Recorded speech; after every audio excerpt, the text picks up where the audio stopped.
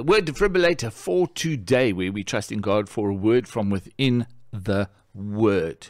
A friend of mine said, Sean, play to win. Play to win. But here's the thing. Are you going to win? What happens if you don't win? Well, you see, here's the exciting thing. Your value is before the race, not because of the race. And if we go into Scripture, 1 Corinthians, and that's 9:24, we'll go just a little bit back. Let's say verse 21. To those without outside law, I became as one without law. Not that I'm without the law of God and lawless towards him, but I am especially keeping within and committed to the law of Christ, that I might win those who are without law. To the weak or wanting in discernment, I have become weak, wanting in discernment, that I might win the weak and over-scrupulous. I have, in short, become all things to all men, that I might by all means, at all costs, and in every way, save some by winning them to faith in Jesus Christ. Sure. That's a difficult one, because sometimes we have to step down a little to meet people where they're at, and sometimes we need to up our game and we need to step up a little. You know, we go, oh God, you will bring them to me. No, we need to go to them. We're not of this world, but we're in it, and we need to do things with excellence, that if we need to reach those kind of people, we might need to up our game. So we can't just kind of rely on God showing up for us. He doesn't do, well, that's my personal opinion, but he doesn't always do miracles on that which can be done by muscle. So we become all things. What is it that you need me to be? We don't step out of the law, as he is saying here. And I do this for the sake of good news, the gospel, in order that I may become a participator in it and share in its blessings along with you. And that's a call for us not to be spectators in this. We need to be participators. And this is where the race comes into it. A lot of times we don't want to run the race because we know there's only one winner. And what happens if it's not us? And then we're a failure because we didn't win, right? No, wrong. Verse 24, do you not know that in a race all the runners compete? So if there's 20 people in that race, they all compete. But only one receives the prize.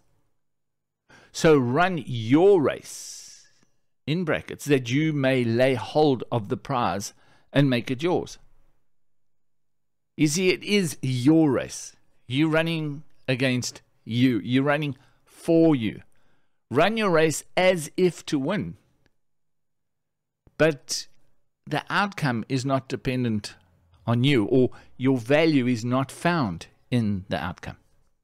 Sure, a lot of times it's a lot easier just to let the other person win, because, my word, if you win, they moan and they complain. And what happens if you win and, well, there's got to be a loser.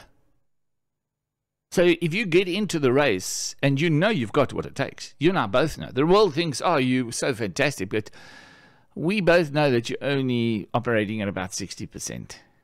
There's so much more to you and so much more within you. Sometimes you're waiting for others. Sometimes you use others because we're actually waiting for you. Timing is important. But in all this, you need to know that on your heart towards God, and he will know your heart, are you giving it your everything? He says, run the race as if to win. It's your race. Give it your best shot. Really do. I have Olympic friends where they will do a race and I say, how did it go? And they go, oh, it didn't go so well. Then I get a photograph from their spouse of all the gold medals in that they got from that meeting. And it's like, and now? No. I don't run for the medal. I don't even run to win. I run to be the best that I can be. And that day I wasn't the best. I might have been better than others, but I wasn't better than me. You see, we are called to run our race. Do you not know that in a race all runners compete, but only one receives the prize? So run your race that you may lay hold of the prize and make it yours. Now, every athlete who goes into training conducts himself temperately and restricts himself in all things.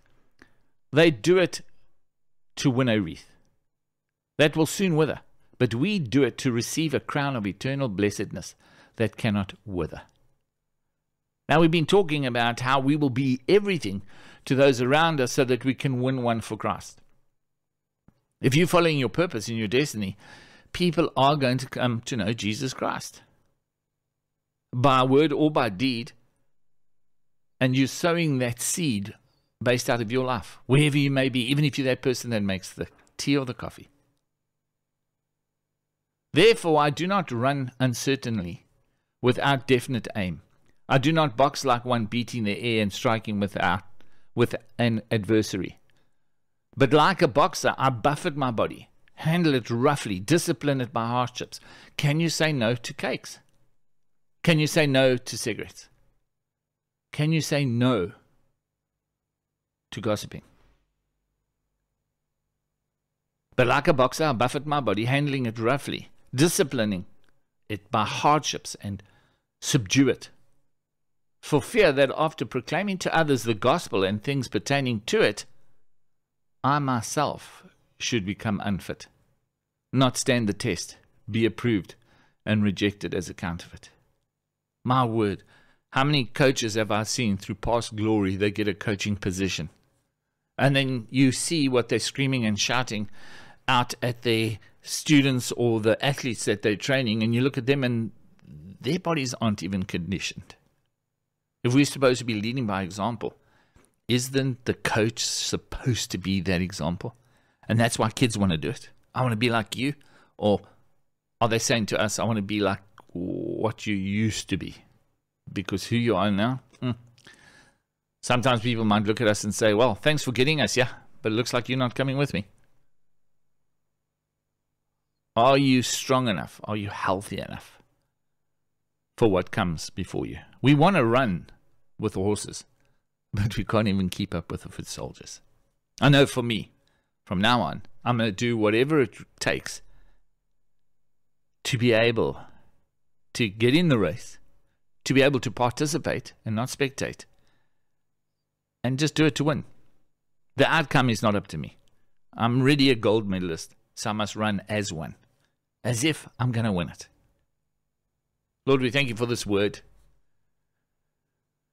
We thank you that we do what we do for the sake of the good news, in order that we may become a participator in it and share in its blessings along with you and everybody else. Heavenly Father, we thank you for those blessings. We thank you for the Lord Jesus Christ. We thank you that he is our gauge. And Lord Jesus, we thank you for your submission to the will of the Father, that we too can be here, blessed and anointed. We thank you for your grace, your mercy. We thank you for that courage. We thank you, Holy Spirit, that you continually just minister to us, helping us understand whose we are, and that in the Father, in the Son, and the Holy Spirit, we've got this. If God be for us, we don't have a problem. We thank you for this in Jesus' name. Amen. Yeah.